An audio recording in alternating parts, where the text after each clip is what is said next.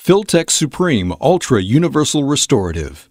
This animation demonstrates how to create anterior restorations using a multi-shade technique.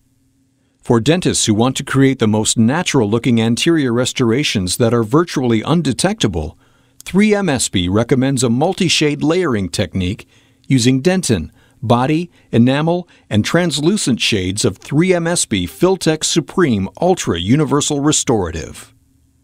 Prepare for the procedure by first determining the patient's tooth shade using the VitaPan Classical Shade Guide. Then, select the composite shades using the Filtek Supreme Ultra Universal Restorative Shade Selector as a guide.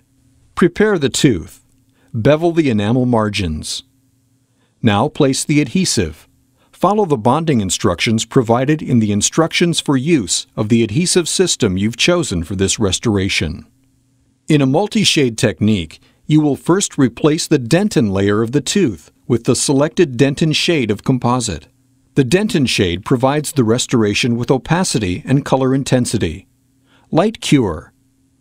The light cure time recommended for a 1.5 mm increment of dentin shade is 40 seconds. Next, you will place the selected body shade in increments to the dentin enamel junction. Light cure.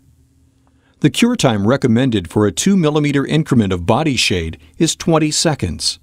However, for darker shades of A6B and B5B, the cure time is 40 seconds per 1.5 mm increment. Now you're ready to replace the enamel layer of the tooth. You can fill the remaining preparation by using either an enamel shade or both an enamel and translucent shade. Adding a translucent shade provides translucency for depth of color and incisal edge match. Light cure. The recommended light cure time for each 2 mm increment of enamel or translucent shade is 20 seconds. Lastly, finish and polish the restoration using 3M-ESPE Softlex finishing and polishing discs and strips.